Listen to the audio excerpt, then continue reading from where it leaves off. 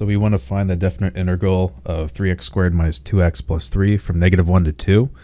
And to do that, first I'm going to integrate. So starting off here, I'm going to do 3x raised to the 2 plus 1 over 2 plus 1 minus 2x 1 plus 1 over 1 plus 1 plus 3x, which is raised to the 0 because there's no x there actually, plus 1 over 0 plus 1.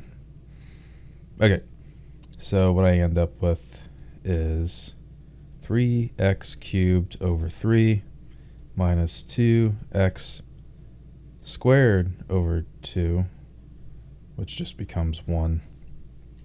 I'll just write that like that. And then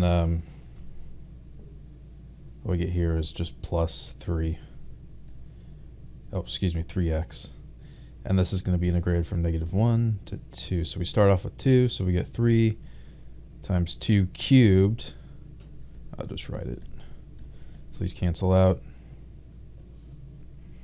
Minus 3 squared plus 3 times 2. Oh, why did I write 3 squared? Should be 2 squared. And then this whole thing minus the -1, so this becomes -1. Well, -1 cubed because the 3's cancel out, so it's just -1 minus -1 squared, which is 1, but minus 1 plus 3 times -1, which is minus 3.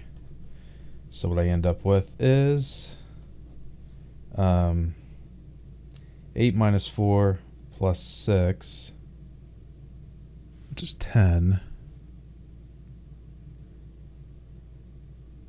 Yeah, so that's 10, and then minus -5.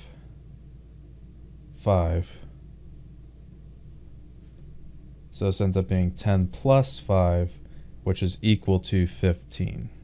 And that's it. That's the sum of the integral between -1 and 2. All right, I hope this helped you out. Thanks for watching. Have a great day.